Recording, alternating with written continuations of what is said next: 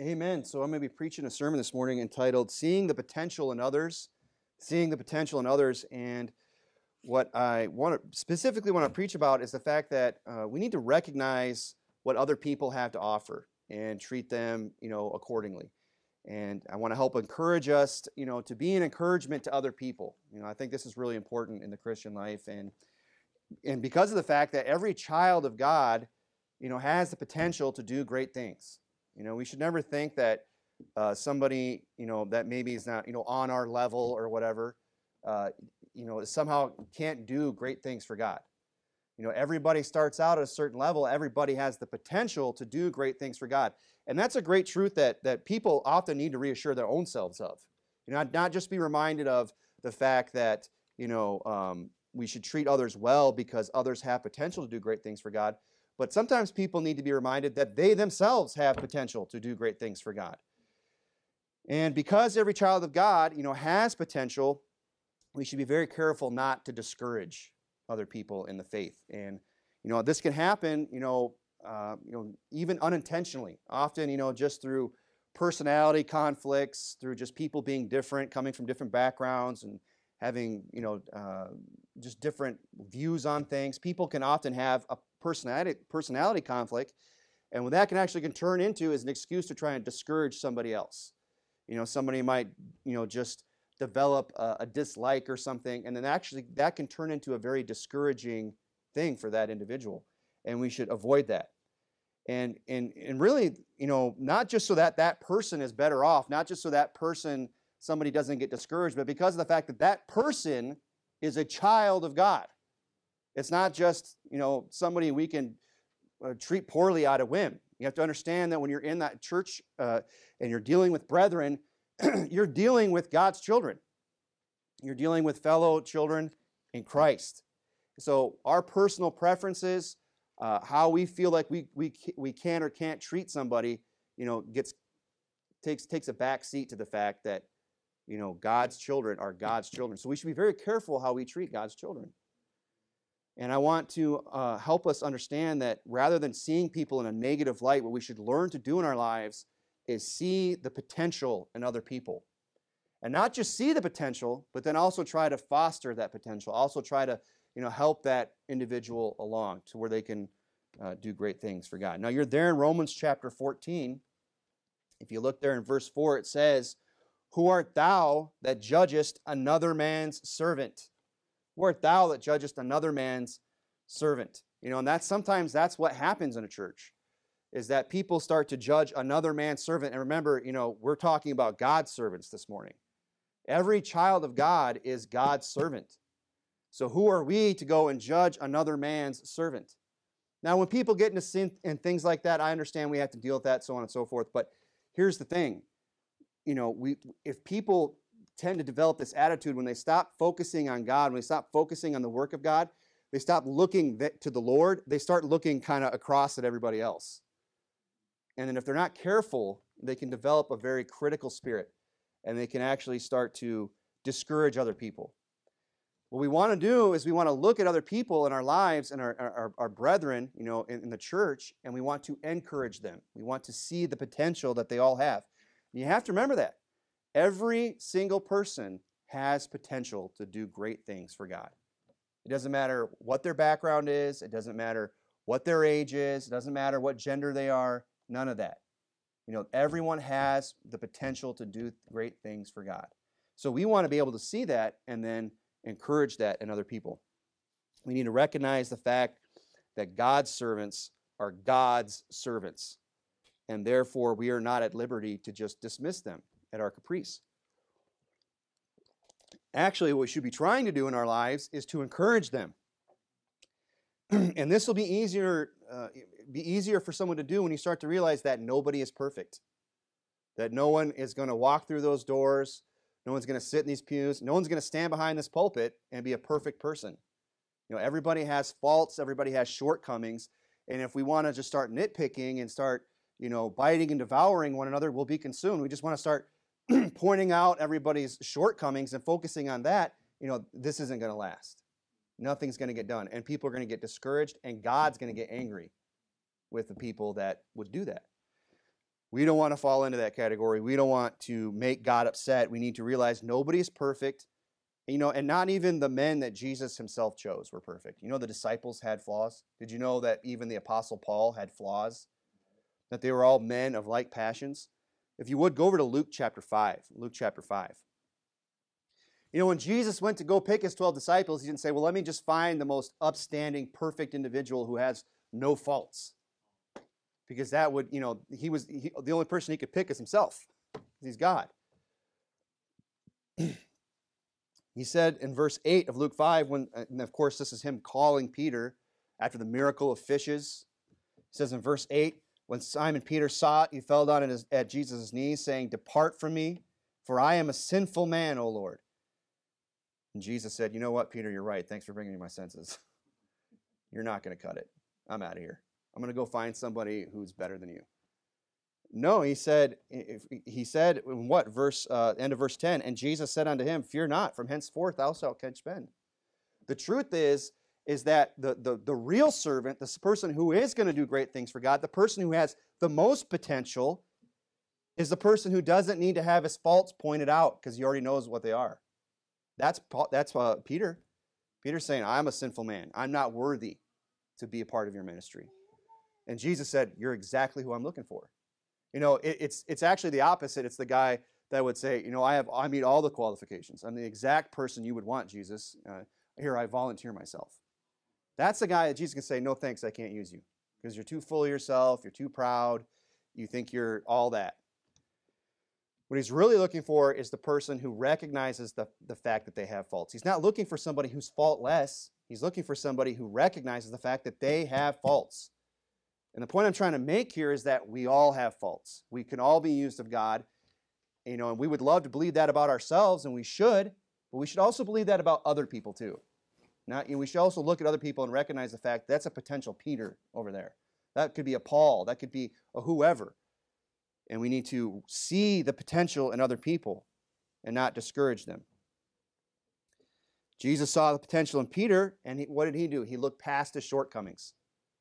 Right? And we all know the story of Peter. He had some shortcomings, didn't he? We'll talk about one of them towards the end. But Jesus, he was pitiful. So how are you going to see the potential in others? It's one thing to just get up and say that, but how are you actually going to put this into practice? Number one, you should be pitiful. And what I mean by that is being merciful. Go over to 1 Peter chapter 3. 1 Peter chapter 3. Coincidentally, the same guy that we just read said, "Depart from me." Here he is. Now we're reading a book that he wrote. He was used mightily of God, not because he was perfect, but because somebody took the time to see the potential that he had and nourished that and fostered that and didn't discourage him and practiced several of the things that we're going to look at this morning. One was pity. Jesus took pity upon Peter, didn't he? He reassured him. And then, Peter learned this lesson firsthand, and he goes on to remind other people that they need to do the same thing. He said in 1 Peter chapter 3, verse 8, "Finally, be of all one mind, having compassion one of another, love as brethren, be pitiful, be courteous, be not rendering evil for evil or railing for railing, but contrariwise blessing, knowing that you are thereunto called, and that you should inherit a blessing." Now, I want to focus in on this idea of being pitiful by looking at the fact that Peter says, love as brethren. We are to love as brethren, right? Now, isn't it true, brethren, that would be like siblings, right? Is it true that siblings fight? Is that like that in everybody else's house? Did you fight with your siblings? Wow, what a shocker, right? But this is the type of love that we have to have. Love as brethren, as people that are heirs together, with Christ. We're going to inherit glory together. We're going to spend eternity with one another.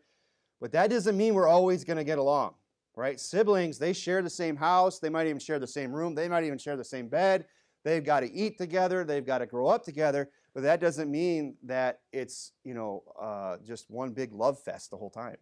Sometimes it's cats and dogs going at each other, right? And you kind of see that in 1 Peter. He says there, love as brethren, be pitiful, right? Be courteous, Not rendering evil for evil. He's talking about amongst us. Meaning this is that there's probably going to be, if you stick around long enough and you live the Christian life and you're faithful to church and you get to know the brethren, someone's going to render evil at some point. Someone's going to say something. Someone's going to do something. Someone's going to offend you. They're going to render evil.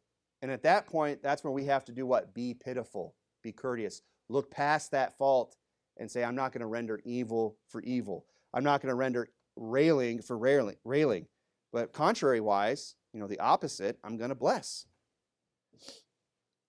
Saved people, fellow church members are going to offend you because, again, nobody's perfect.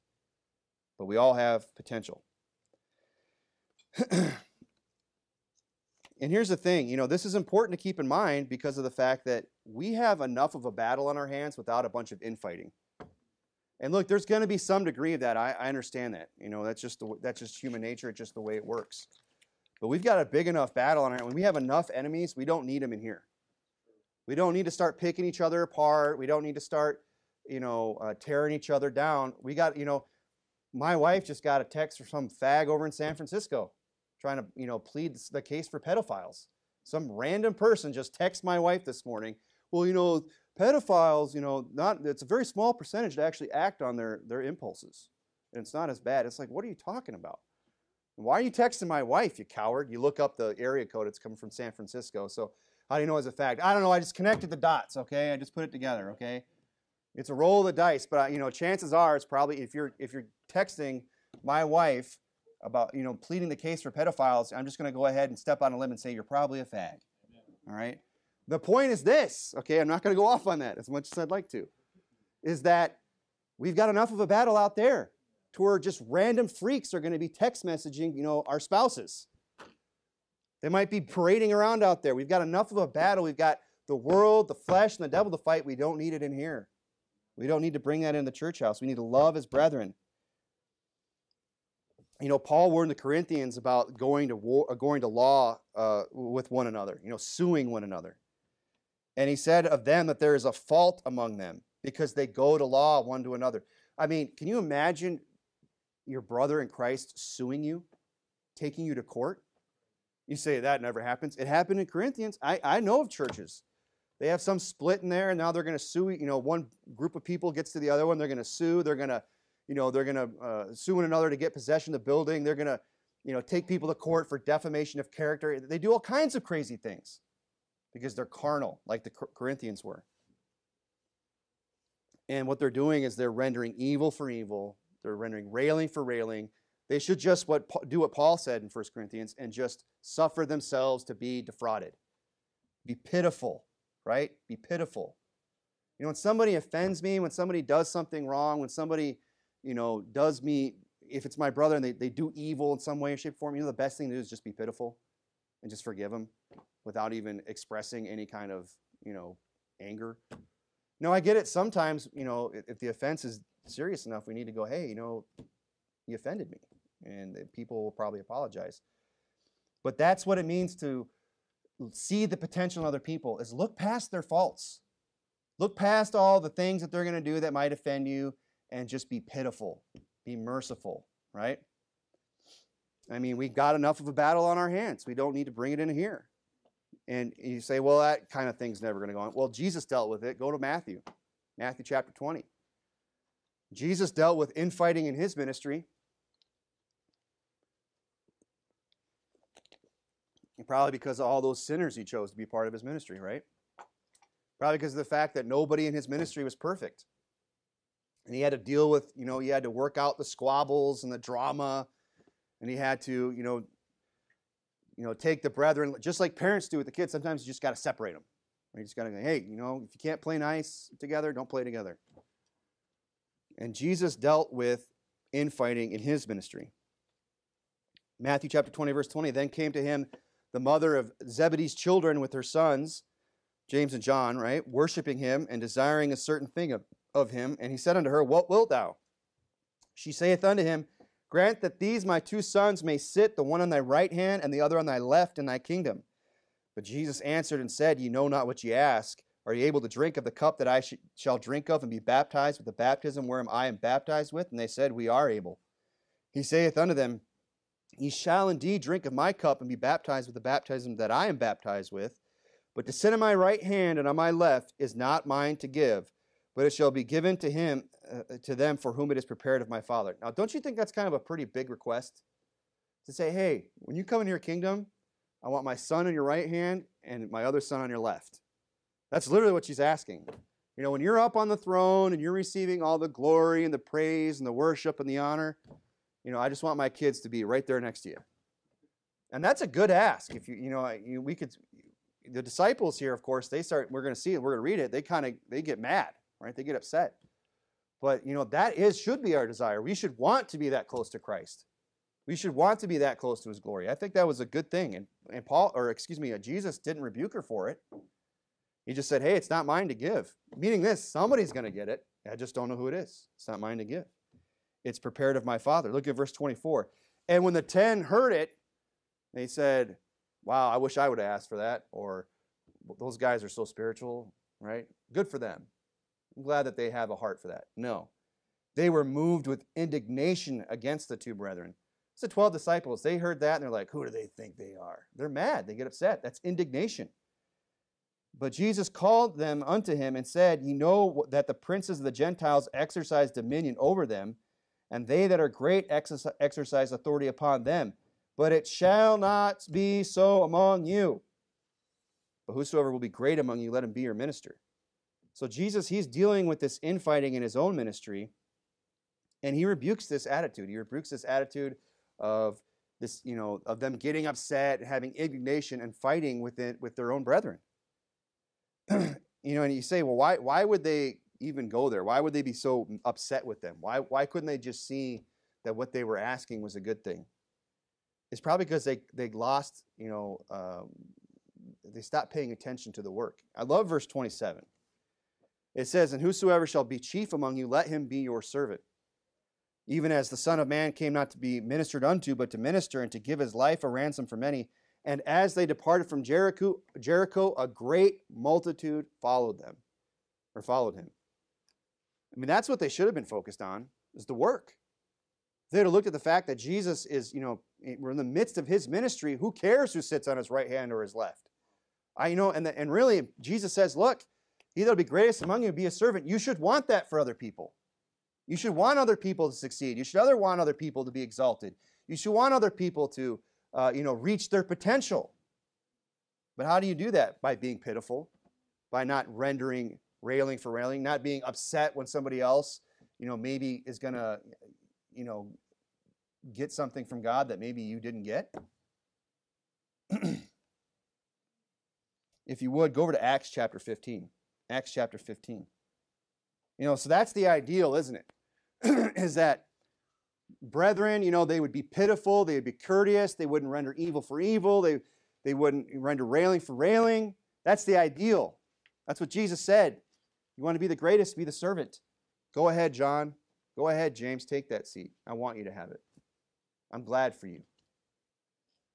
That should have been their attitude, and that is the ideal. But is that how it always works out? Nope. Sadly not. A lot of times, like I said earlier, the only thing you can do is just separate the siblings. Sometimes you just have to take brethren and just go, all right, you can't play together. Look at Acts chapter 15, verse 35. Paul also and Barnabas continue in Antioch, teaching and preaching the word of the Lord with many others also. And some days after, Paul said unto Barnabas, let us go again and visit our brethren in every city where we have preached the word of the Lord, and see how they do. So Paul and Barnabas, I mean, they've been working together. They've been laboring together. They're starting churches. They're winning souls. I mean, these guys are close. And you know, anytime you labor that closely with somebody, you're going to have a closer friendship with that person. You're going to have shared experiences. You're going to have gone through trials and tribulations. These guys are close. They weren't just passing acquaintances. They were ministers together in the gospel. And he's saying, let's go to these churches that we've preached to and see how they do. Verse 37, and Barnabas determined to take with them John, whose surname was Mark. But Paul thought not good to take him with them, who departed from them from Pamphylia and went not with them to the work. So they're ready to go on this trip. And Barnabas says, well, let's take John Mark with us. Paul says, no, the last time he was with us, he went not to the work. He departed.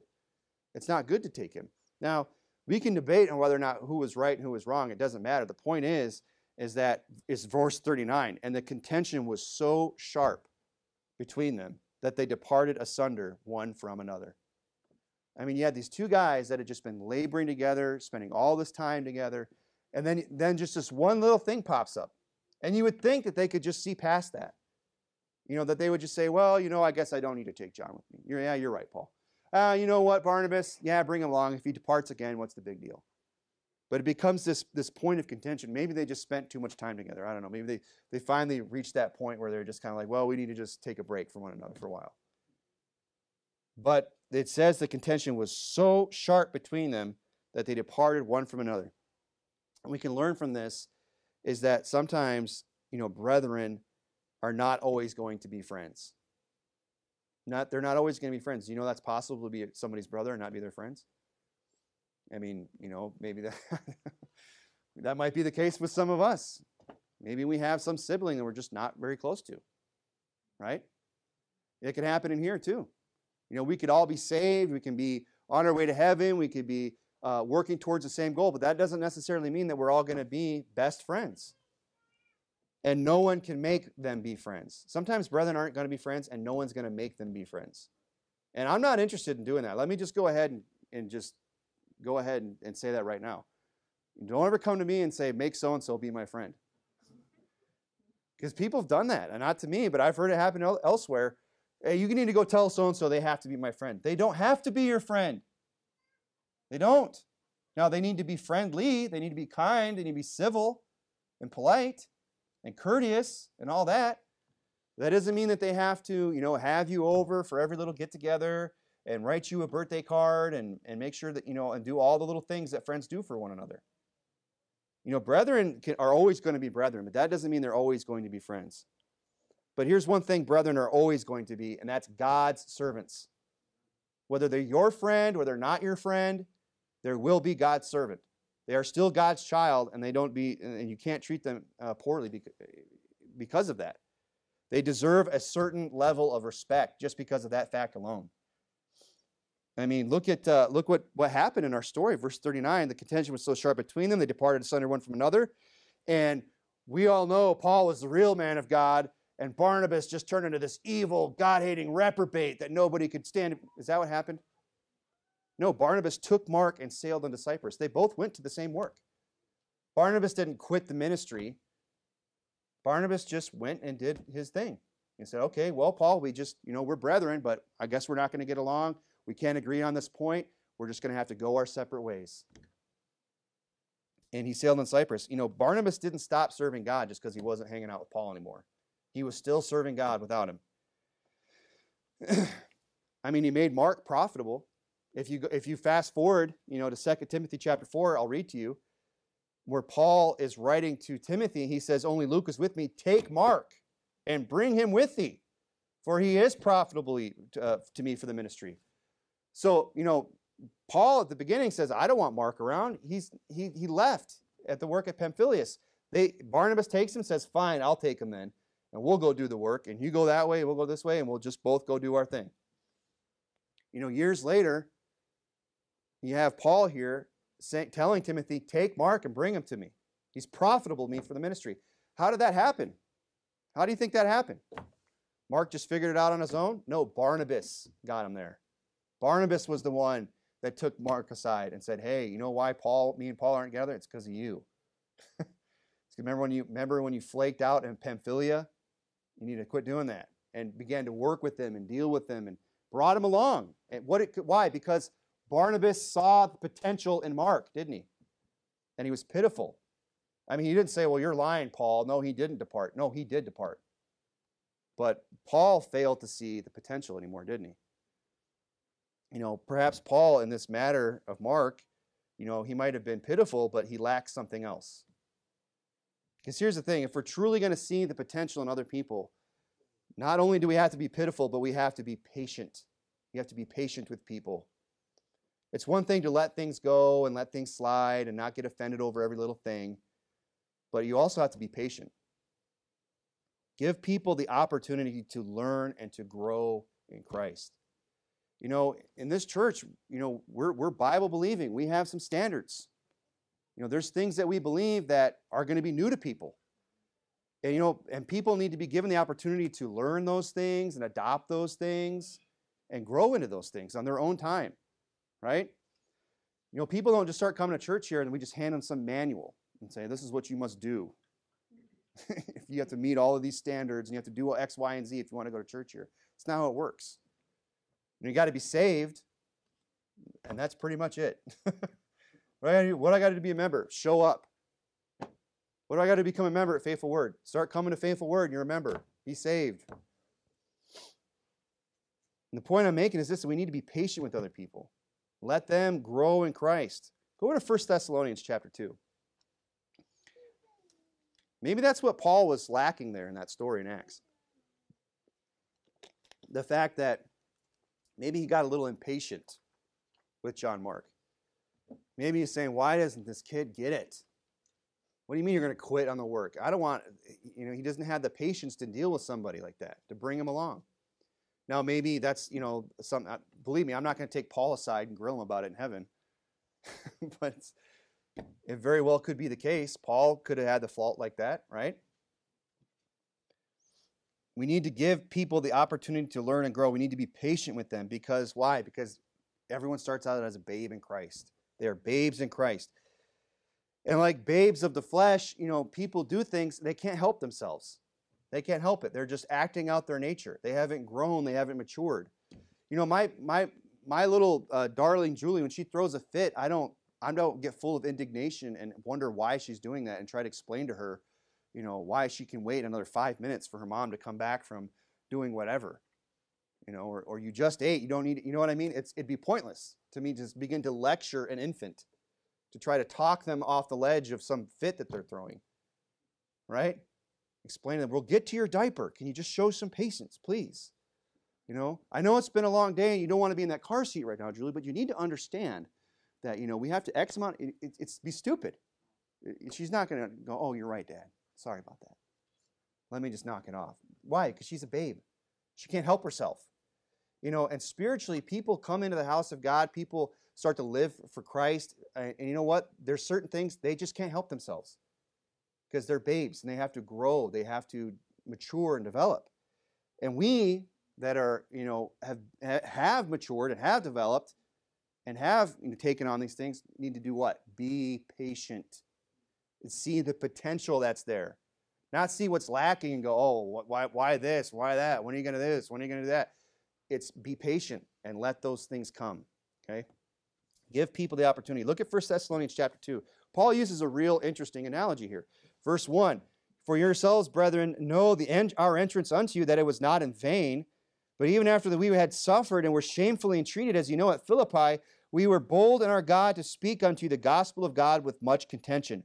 For our exhortation was not of deceit, nor of uncleanness, or in guile, but as we were allowed of God to be put in trust with the gospel, even so we speak, not as pleasing men, but God which trieth our hearts. For neither at any time used we flattering words, as you know, nor a cloak of covetousness, God is witness. Nor of men sought we glory, neither of you, nor yet of others, but when we might have been burdensome as the apostles of Christ. Look at verse 7. But he's talking about how he behaved himself with the Thessalonian people, right? When they came into them. When he came and had their entrance unto them. Verse 7, but we were gentle among you. And how gentle was he with these Thessalonians, with these babes? Even as a nurse cherisheth her children. Now, I don't know that that's the analogy I would have chosen. That's the one Paul used. That's the one God put in his word. Is that he's like, I'm like a nurse who is nursing a child. That's how gentle he was talking about being with these people. That's the amount of patience he's talking about having with people.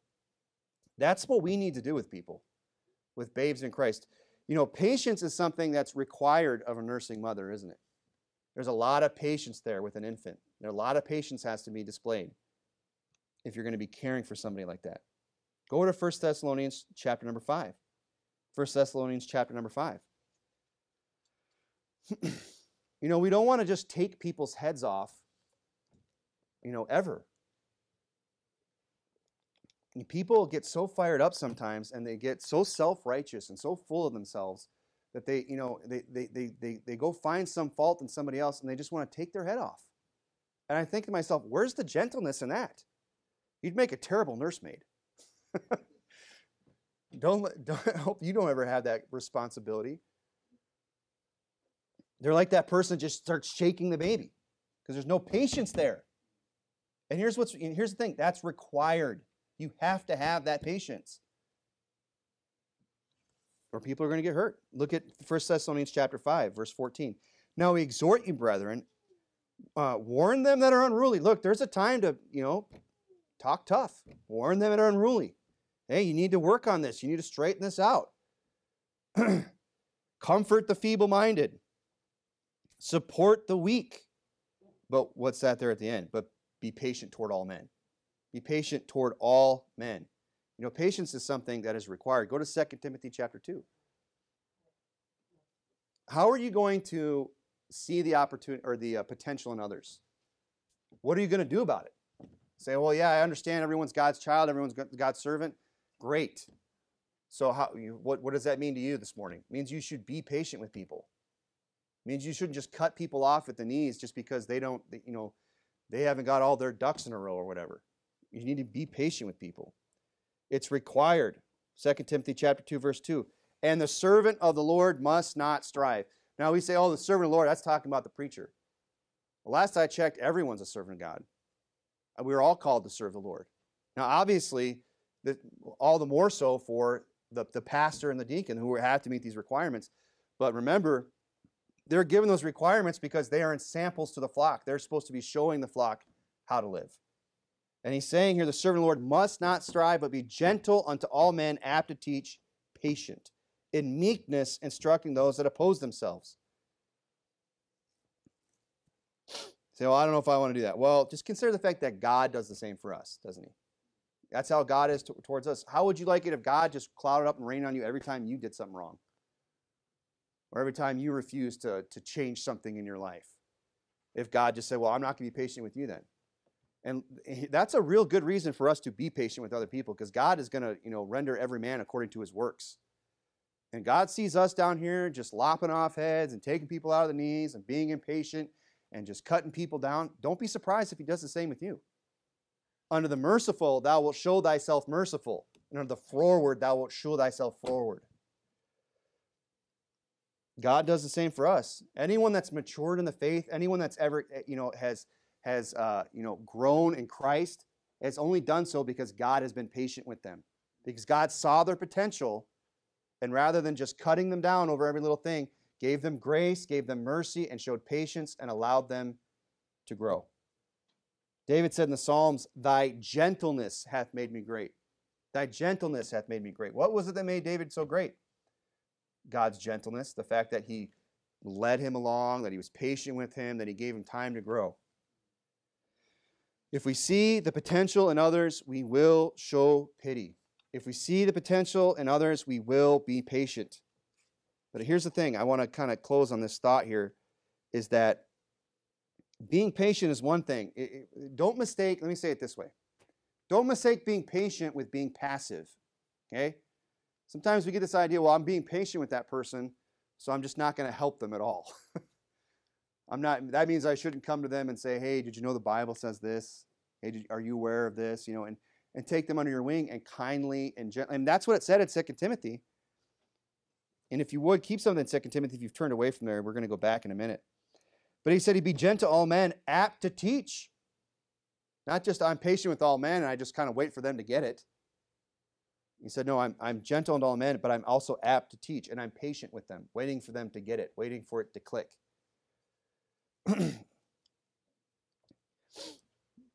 Don't mistake being patient with being passive. Some people need to be pursued. Which means what? We need to be persistent. You want to see the potential in other people? Be pitiful, be patient, but be persistent with people. 2 Timothy chapter 2, verse 2, it says, the servant of the Lord must not strive, but be gentle to all men, apt to teach, patient, in meekness, instructing those that oppose themselves. It's not that we don't instruct, it's just that we do it with meekness. We do it because we're not trying to, tear people down. We're trying to build them up. We're trying to bring them along. Okay? Because here's the thing, you can't ignore a baby. You can't ignore a baby. You can't just, well, I'll come back, Julie, when you're more reasonable. We'll talk when you can finally learn how to talk. When you're more rational, then until then, I'm just going to completely ignore you. That child's going to die. A child's going to perish. Same way spiritually. We can't just, say, "Oh, I'm being patient with people," and just completely ignore them. We need to be persistent with people. And look, I understand everyone has boundaries, and we don't want to, hound people. But and here's the thing: some babies can't handle being left alone longer than others, can't they? And there are some people that are going to do fine on their own. They're going to get on their own. But some people, they need to be pursued. They need to have some pressure put on them a little bit. They need to be encouraged. They need to be motivated, which means that we who are trying to see the potential in others, need to be persistent with other people. I mean, Paul did it. We read it there in Acts 5. That was what Paul and Barnabas were setting out to do. To go see and how the brethren in every city where they preach the word, see how they do. And we're going to follow up on their converts and bring them along. We have to be persistent, which means this, that you have to be prepared. You have to be prepared. If you're going to see the potential in other people, you have to be patient, you have to be pitiful, you have to be persistent, you have to be willing to go and instruct other people in meekness. But you also have to be prepared. I mean, what are you going to teach them if you don't know anything? I mean, what can you give somebody that you yourself don't have? You have to be prepared.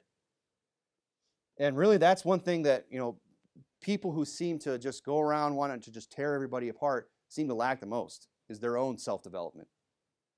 They seem to lack in a lot of areas. Be prepared to help, to instruct, to encourage. In meekness and instructing those that oppose themselves. The Bible says in Proverbs chapter 27, verse 17, iron sharpeneth iron, which means that you need to be iron.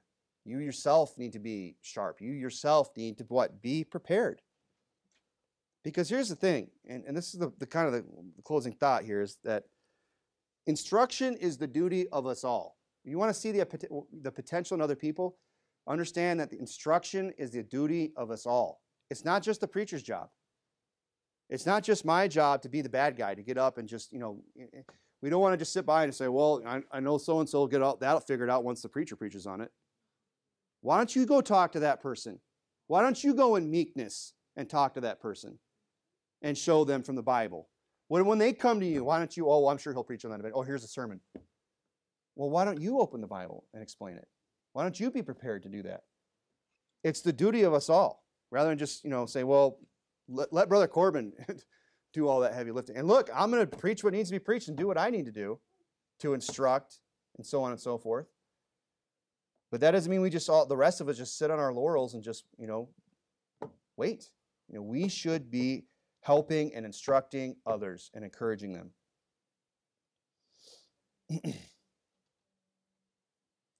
And I'm going to move along for sake of time here, but I think that's an important point that we should take to heart. Because here's the thing, some things are going to be better received by people when they come from the pew and not from the pulpit. Some things that I might need to preach that people are just going to bristle at, and they're not going to like it. Because it's coming from me. It's coming from here. But what if it came from a friend? What if it came from somebody that they learned to respect? What if it came from somebody in the church who gently went to them one-on-one and showed them those things? It'd probably be better received. Not all the time, but I believe that is the case in some instances. You need to be prepared to help and to instruct and to encourage.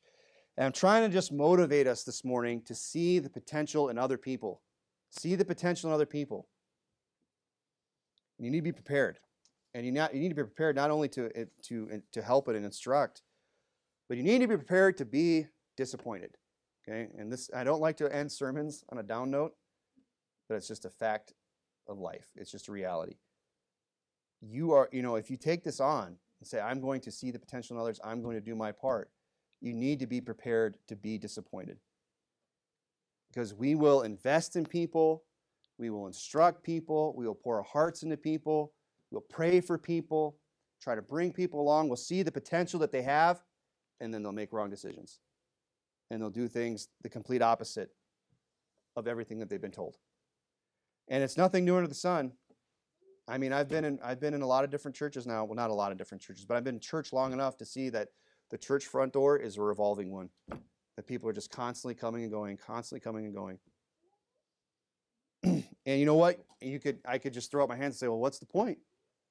You know, it's just so discouraging. Well, I'm just trying to prepare you right now. You're prepared to be disappointed. So that way when it does happen, it's not such a shock. It's not such a blow. You say, oh, I've been investing in this person. I've been putting so much into them. I see so much potential. I've been trying to help them along. And then, poof, they're gone. They make some decision, whatever. People are going to disappoint you. Go to 2 Timothy. We'll close in here. 2 Timothy. He says in chapter 1, verse 15, thou knowest that all they which are in Asia be turned away from me, of whom are Phygelus and Hermogenes. In order for them to have turned away from Paul, it means that they had to have at one point been turned to Paul.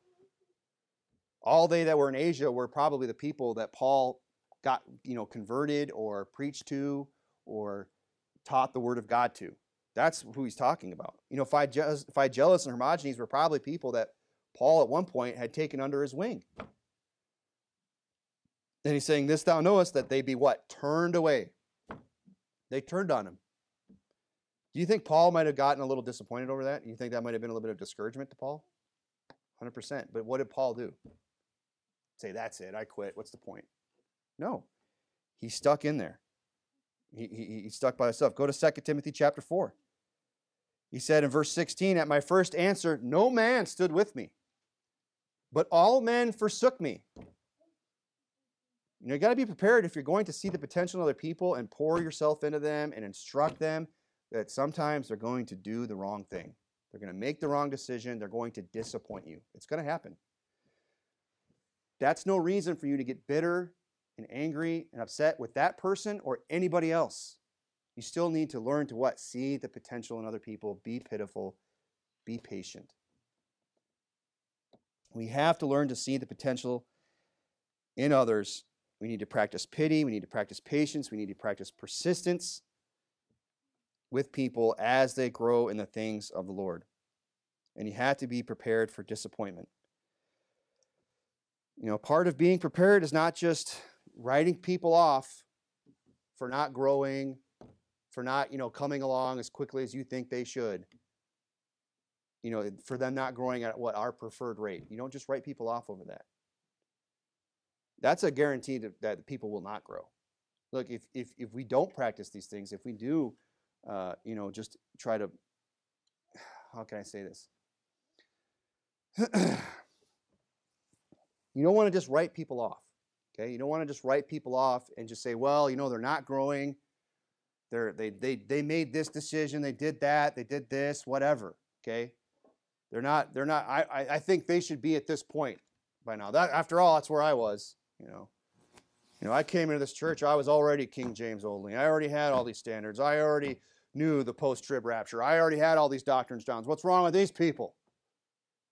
And that's a surefire way to get people to not grow. That's a surefire way to discourage people from growing. That's a guarantee that they will cease to grow. What we want to do is the opposite. Be patient with people, be pitiful, and be prepared to instruct them and not get discouraged when it doesn't always stick. Because here's the thing, it's going to stick with some people. Some people are going to come along, and some people are going to get it, and some people are going to grow, and some people are going to do great things for God. Some are, but here's the thing, everyone has the potential to do it. We just need to learn to see it. Let's go ahead and pray.